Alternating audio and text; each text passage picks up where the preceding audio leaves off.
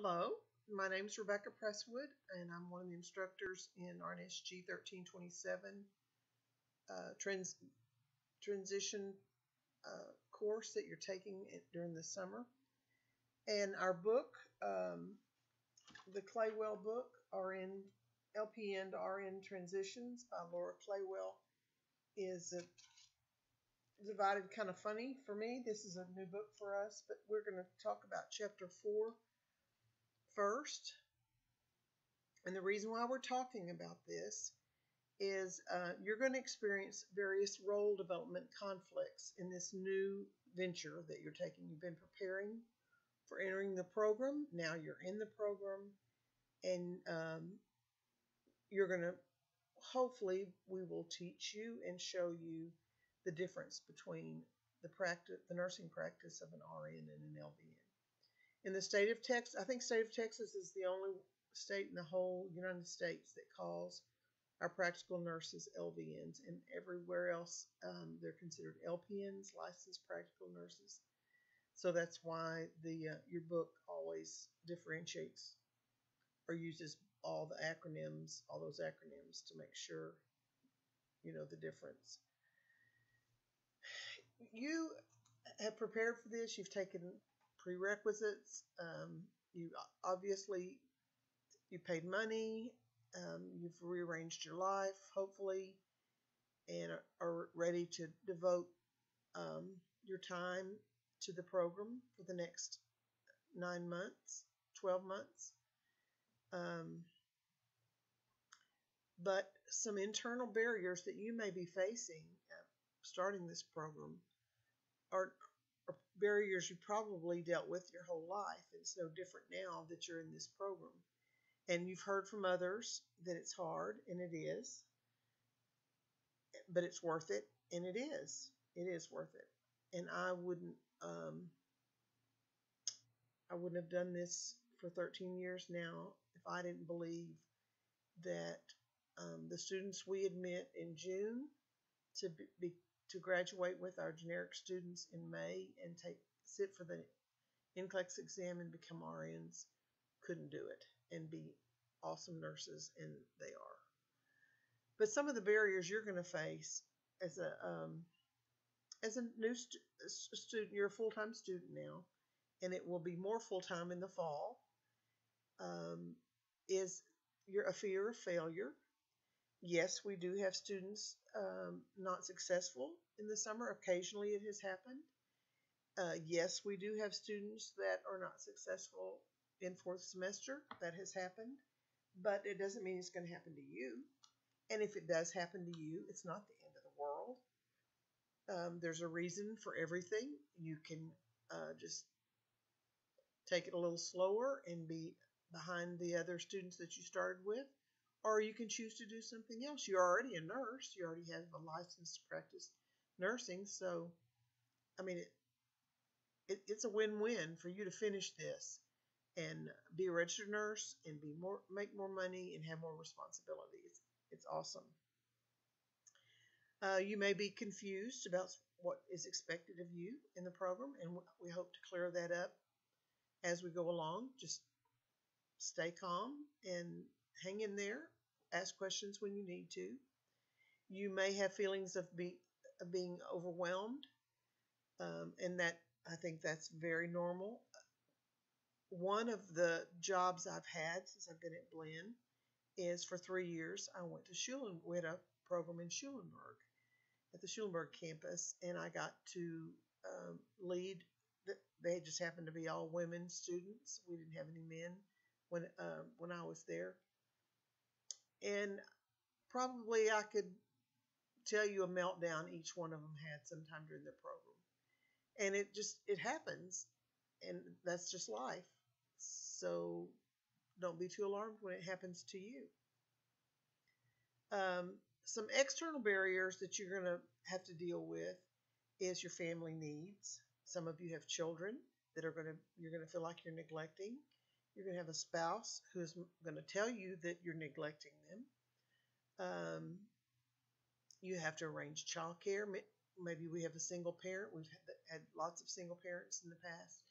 that I don't know how in the world they juggled it to be at the hospital at 6:30 in the morning, but they did, when most daycares aren't open yet. Um, Financial concerns. You probably don't make a lot of money, and you're not making a lot of money right now, but the Glenn College wants you to pay money, plus your electric bill is due, and your car payment is due, and your car insurance is due. And we know that. And it's a sacrifice that you're going to have to make. But I promise you it's going to be worth it. I promise. Uh, Job demand. Some of you are going to have to continue working just to pay bills and buy groceries.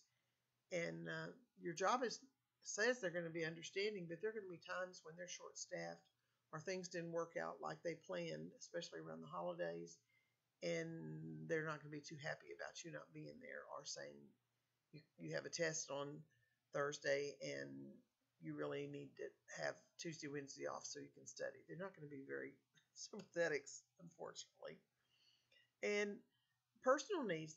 Life happens. People get sick. People get pregnant.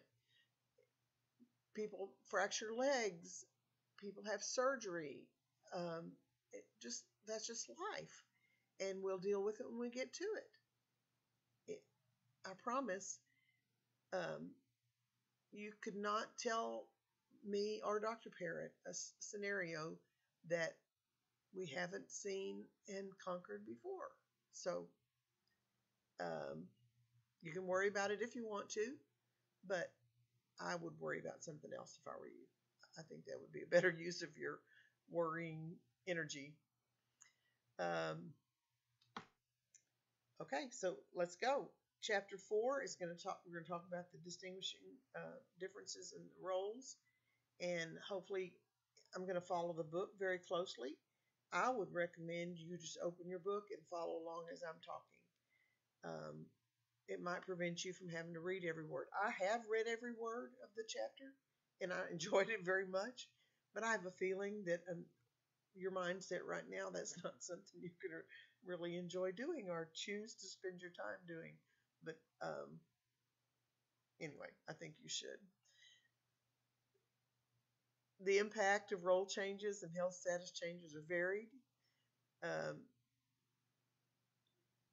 And you may find opportunities to apply this information in your personal and work experiences, including your transition to the RM role. Role transition, your book calls it professional role socialization, where the roles carry a set of expectations already as in your practice. You are expected to behave a certain way, talk a certain way, dress a certain way. So that's expectations, and that is not going to change when you become an RN. It may be even a little stricter. In this role, you'll have a sense of belonging. You're going to belong to an elite group of men and women that are registered nurses in the United States of America. You are going to notice that there's an incongruence, meaning they don't quite match up, theory and practice. As hard as we try to teach in the book a certain way, when you get to practice, it's not quite that way. And you probably already know that. You're going to have a tacit understanding based on how others treat you. As a rule, in the 21st century, nurses are highly regarded and trusted as a profession, but it hasn't always been that way. You've probably seen movies where women were treated as handmaidens, or even at one point in our history, they were considered prostitutes. That was a long time ago, and we've come a long way, baby. We are educated better and higher regarded, needed more, higher regarded by the population of the United States. Hopefully you're going to have a shift in identity from a licensed practical nurse to an LV, from your licensed vocational nurse to an RN, in a sense of legitimacy, meaning your profession is needed, wanted, and you as a person, because of your skills, because of your knowledge, because of your intuition, are going to be wanted by some agency. Maybe the same agency you're working for now, maybe a new one. Um, the role conflict comes from part of one of the aspects of the role conflict may come from you still having to work as an LVN. And by the way, you must maintain your LVN license while you're in this program. If it becomes due while you're in the program, you must renew it to stay in the program, because that's part of the qualifications of you being here is being an LVN. So you're going to be working as an LVN, but in school learning to be an RN, and it's going to be difficult. And you have a discussion post that kind of pertains to that to help you start thinking about that. Even other disciplines like a paramedic, which has a great deal of autonomy with their license, when they are in school as an RN, it changes. Their expectation changes, and that's sometimes difficult for them. One of the things that you're going to do when you start, you don't sign documentation much anymore because of the electronic health record, but students always catch them. They'll sign their name LVN. When now, as a student, you sign your name SN Blend.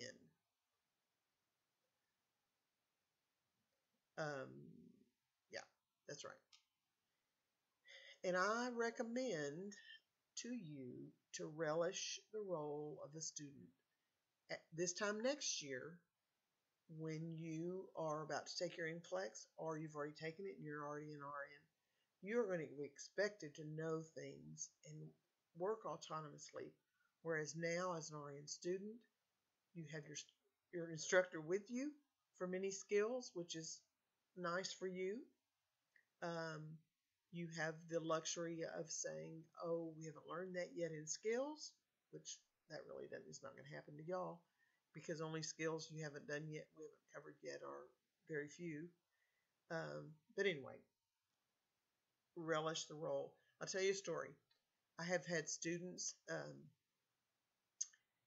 The doctor ordered a urinary catheterization, say, and the student comes to me at the end of the day. I'm saying, "Well, what did you do in clinical today?" Because I didn't see everything every student did. And the student says, "Well, I inserted a urinary catheter." And I said, "I wasn't with you." And she said, "Well, the RN handed me a kit and I've done do it at work, so I went and did it." Well, in this instance, that's the incorrect behavior. The student should have uh, had me or another RN with them while they did that skill, even though they do it at work all the time, because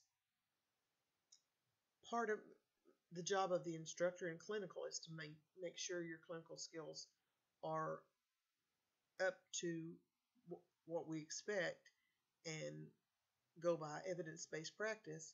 And I did not get to witness that with that student. So we cleared that up, and it never happened again. So there you go.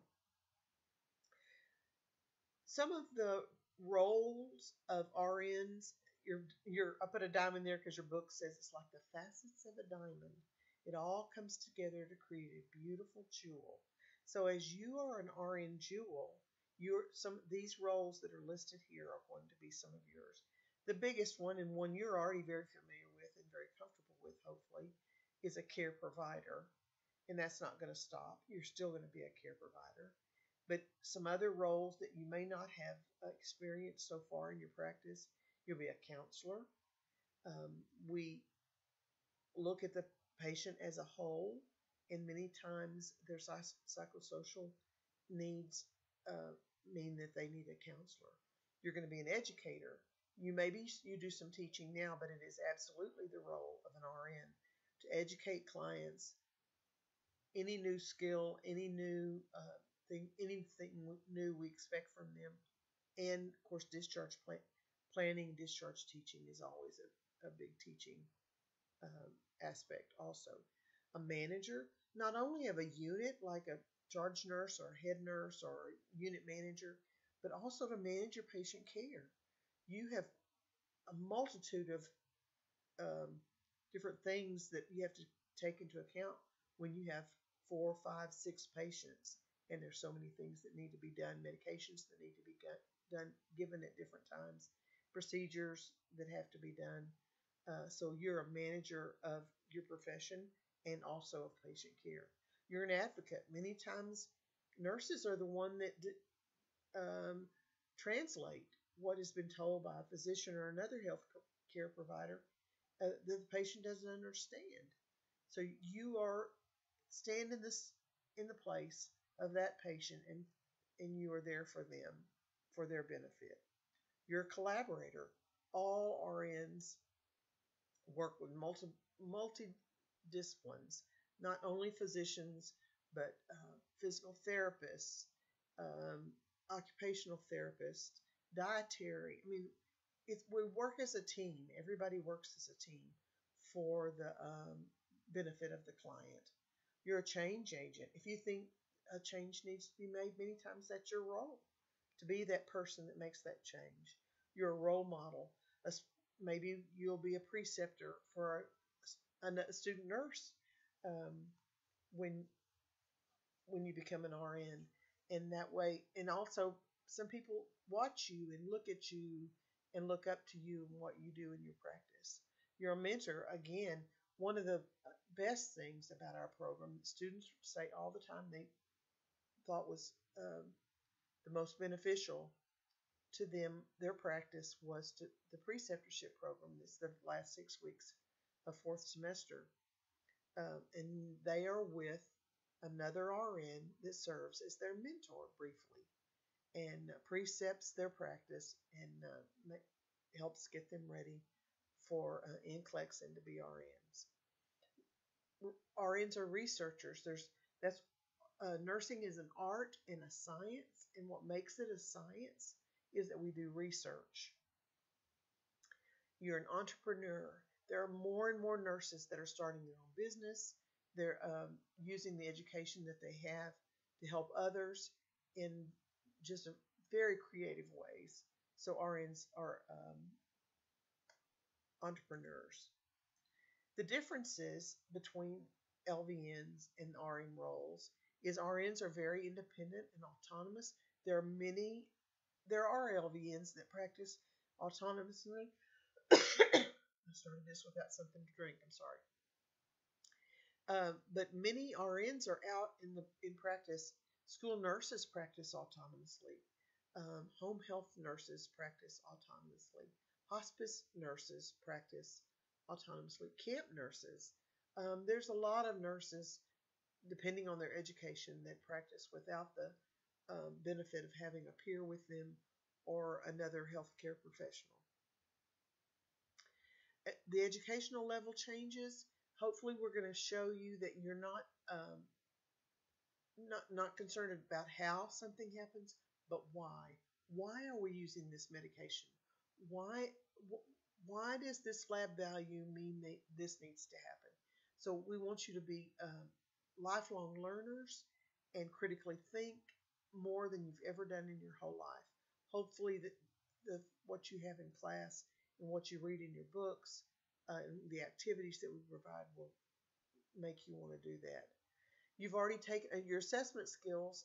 You've already taken an assessment class with much more thorough assessments than you did in vocational nursing school. And hopefully you're going to get to use those and be proud of how you can notice variations from the normal. Care planning. There's going to be another integrity video on care planning. We're going to talk about it a lot. It's chapter 6, I believe, in your book. And you will do a care plan this summer and a care plan in the fall in both the courses that you take in the fall. So it's a very important part of being an RN to think through the steps of why we take care of patients a certain way and then evaluate if that care was effective. Legal and leadership responsibilities. Many of you, after you're an RN, will have a leadership role that you don't qualify for right now. IV therapy, that's something, your book goes into some detail about it, and if you're curious, please read it. But that varies from state to state. It also varies from agency to agency depending on the training that LVNs have had. You may have already done IV therapy, but as RNs, you will be expected to. And if you've never done IV therapy in your job, then we're going to go over it and hopefully make you comfortable so you can do it in clinical. Communication skills. We we do we try to match our teaching with our learner. In the book we had before this one, we talked about that at great length, and you've probably already talked about it in vocational nursing school. But you are expected to be able to teach our clients the best way they can learn. I'm not going to go into any detail, but because your book doesn't either. And then patient teaching skills, same thing. You teach them how they best can learn. If they don't read, then you're not going to hand them a pamphlet to read. You're going to talk to them and try to relate it to something in their life.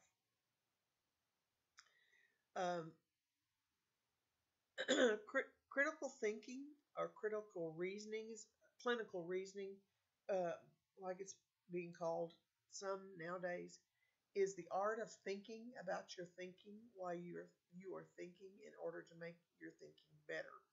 That's a quote by Richard Paul from 1992. And if it's not late at night or you hadn't had something to drink and you've had plenty of sleep, if you read that, it makes a lot of sense. Um, and we'll be talking about it probably ad nauseum this summer and in the future. Educational preparation is different for RNs.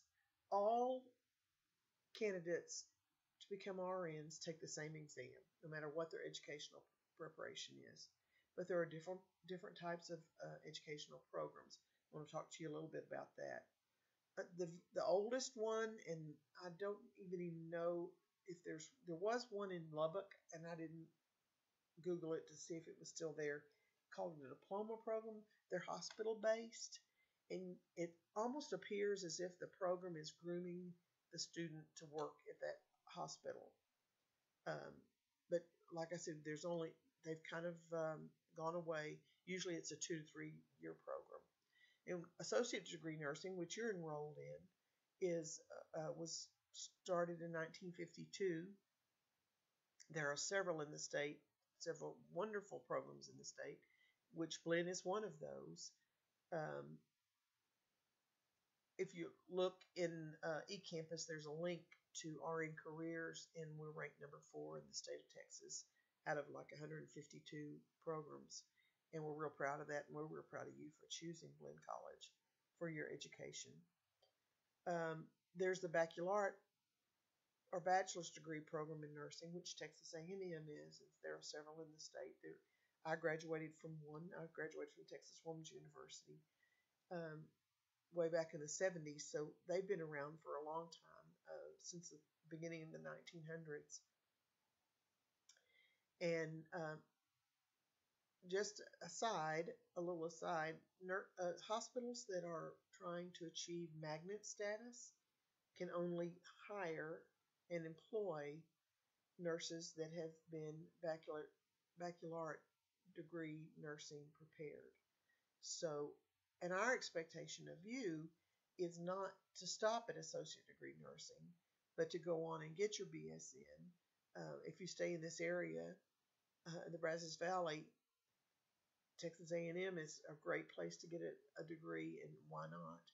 But the plus and the positive for you is that you can earn money as a registered nurse while you are earning your bachelor's, and I think you get to use your work as your clinical. So I don't discourage you from being in an ADN program. I think it's great. You're getting a great education. Our NCLEX pass rate is right up there with almost as good as Texas A&M's. So it's a great great part of your professional growth. There are also advanced RN educational programs. You can get a master's degree, and if you get a master's degree, you can do things like teach at Blinn. Um, all of our instructors are required to have their master's degree. You can get a doctoral degree, which Dr. Parrott has and Dr. Ross has. They've gone on to school, which is they have to write a dissertation and do some research. Um, Dr. Parrott was on Dr. Ross's committee to approve her research that she did, and what do they call it when they sit for they have to defend their research and present it orally besides the paper that they've written, and she was on that committee. It's pretty neat.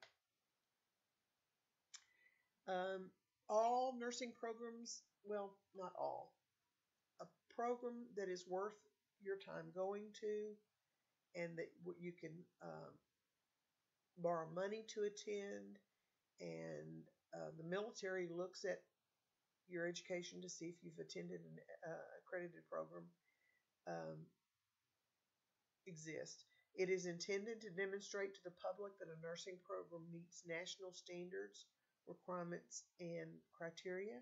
Our program is accredited by ACEN, Accreditation Commission for Education in Nursing. Every 5 years, we have to be reaccredited, and we're coming up on that in a couple of years. It's a pretty rigorous um, expectations and requirements that they have. So know that your program is. The State Board of Nurses makes sure that requirements are met to be a, a nursing program, but then to be accredited is done by ACEN. Baccalaureate programs are accredited by Commission on Collegiate Nursing Education, the CCNE, and Texas A&M does qualify for that. There are specialty nursing certifications. The American Nurses Credentialing Center oversees that. You can be a critical care nurse. You can be maternal child. I don't even know what the right names are. They do have a wonderful website if you want to look at it. There's even a nursing certification to be a certified nurse educator. Mrs. Forsberg, Dr. Ross, on our faculty are all CNE certified. I am going to feel really bad if there's other people and I didn't remember them. But anyway, we are encouraged as nursing to belong to professional nursing organizations. The American Nurses Association is the biggest one that represents 3.1 million registered nurses in the state. They not only represent us, but they send lobbyists to Congress on our behalf and the behalf of patients. If you need legal assistance, the American Nurses Association in the state of Texas, we also have a very strong Texas Nurses Association there in Austin. But the purpose of that is it fosters the high standards of nursing practice, promotes the rights of nurses in the workplace, projects a positive and realistic view of nursing, and helps by participating in lobbying efforts on healthcare issues that affect nurses and the public. There are many organizations that are dedicated to specialty practice, and belonging to one of them provides education and socialization in nursing. One of the things I miss most about working full-time at Blinn as a faculty in the nursing program is being able to go to the national meetings. It's called ODEN, Organization of Associate Degree Nursing. They're in really fun places every year. I've gotten to go to Chicago, Jacksonville, Florida, St. Louis, Missouri, Dallas, Texas, to New Orleans, Louisiana, to name a few, for these wonderful conferences where I get to be with other people that are educators and learn different ways and theory about education. So I encourage you to be a member of a professional nursing organization. Scope of practice identifies the responsibility of nurses depending on their educational preparation. It's defined by every uh, state board of nursing in the Nurse Practice Act. You can look on the State Board of Nursing website and see the Nurse Practice Act for the state of Texas for registered nursing. And State Board of Nurses are there to protect the consumers of nursing care by regulating the profession. They are not punitive. They're not designed to be punitive, but many times they have to be, because you probably received that paper don't we get it once a quarter, where in the inside are people that have been in trouble and made bad decisions, and it affects their ability to practice. The National Council of State Board of Nursing is the kind of oversees the state boards of nursing. They also have an awesome website that I highly recommend you visit. I had a hyperlink to the ANA website. I forgot to show it to you a while ago. It's nursingworld.org. But the ANA's publication, Nursing Scope and Standards of Practice, is something that you will want to investigate. It is a PDF document that you can download. It addresses the scope of practice and delineates the practice and professional performance standards and measurement criteria for RNs. There are 6 standards of practice, which are also the same as the nursing practice, nursing.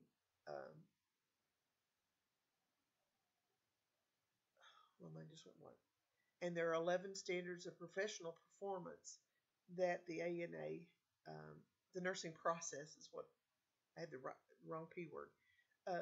There are 6 steps in the nursing process, the same thing as standards of practice, and we're going to talk about them also in another integrity lecture that you need to know about. The 6 standards of practice, which is also the nursing process, are assessment, diagnosis, outcomes identification, which is a new one, planning, implementation, and evaluation. And we're going to talk, your book goes into a little bit of detail about the difference between the standards of practice for an LVN and an RN, and you may want to look at that and see what they say. The 11 standards of professional performance are these. Some of these we've already talked about. And one that really stands out, well, there's several that stand out to me. One is culturally congruent practice, and that has become more and more necessary with our changing population in the United States, and especially our population in the Brazos Valley because of Texas A&M, all the different cultures that are in this community, and that if you work here that you'll be providing health care for. And then environmental health has become much more in the forefront with our keeping our environment as clean as possible and things in our environment causing illness. There's a multi-state licensure called the Nurse Licensure Compact that the NCSBN developed. Now there's many states that are a member of this, where you can pass your boards in one state and practice in another. If you practice in another, you're still responsible for the laws of that compact state and must know them and abide by them. And it's your responsibility, not the State Board of Nurses for that state, to tell you what they are. Voice is going away. I'm better hurry. One thing about LVNs is that your practice is considered directed by an RN physician or another health care provider, and LVNs usually provide care in settings where people have common health problems, not acute critical health problems, and they focus on meeting basic needs. And an LVN is considered a technical nurse, even though you do have a license to practice. Florence Nightingale believed that the role of nursing is to put the patient in the best condition possible for healing to take place. Back in the 70s, when I was getting my bachelor's degree, we really focused on high level wellness, that everybody has a level of wellness that they are at, and that it is healthcare providers' responsibility to try to keep them there. We've kind of gone away from that. It's still very appropriate, as you probably know. And then the American Nurses Association says the protection, promotion, and optimization of health and abilities, prevention of illness and injury, alleviation of suffering through the diagnosis and treatment of human response. That's very interesting. And advocacy in the care of individuals, families, communities, and population are part of the scope of practice of a registered nurse. In the scope of practice for a registered nurse, there are 3 primary roles for ADN graduates: provider of care, which you already do as an LVN; manager of care, I've already mentioned to you about that; member of profession, we've talked about that also. Associate degree nurses are do not always have a management course in their curriculum. Blend does. It's an online course, a 1-hour credit course that you'll take 4th semester. The agenda for the future, according to the American Nurses Association, are these things: leadership and planning, delivery systems, legislation, regulation, policy, the professional nursing culture, recruitment, retention, the economic value, work environment, public relations, communication, education, and diversity. Nursing has come a long way. We have a long way to go. Healthcare has a long way to go. So hopefully you can be a change agent in improving healthcare for the citizens of the United States of America. It's kind of limping along right now. There are 4 key elements in the future of nursing. Nurses should practice to the full extent of their education and training, and that's what you're about. Excuse me, what you're about to do. You should always be a lifelong learner, even if you don't get additional education. Always strive and yearn to learn more. And we are partners with physicians. We don't practice medicine, we practice nursing. We are not physicians, we are nurses. Both healthcare providers, and all healthcare professionals should work together and collaborate on the healthcare of individuals. Effective workforce planning and policy making require better data collection and information infrastructure. If you want to do research, it's an awesome way. Nursing is an awesome way to get in the door for that and gather data to prove that things need to be changed and how the best way to choose them. Congratulations on choosing Blinn College and choosing to better yourself, become a registered nurse, and be a better nurse for your clients. Hopefully, you'll feel better about all aspects of your nursing practice, and it's exciting to watch you grow. And this time next year, you will have graduated and gotten your PIN, and hopefully have an appointment with Pearson VUE to take your NCLEX exam and be a registered nurse and take care of me since I'm old. Thanks.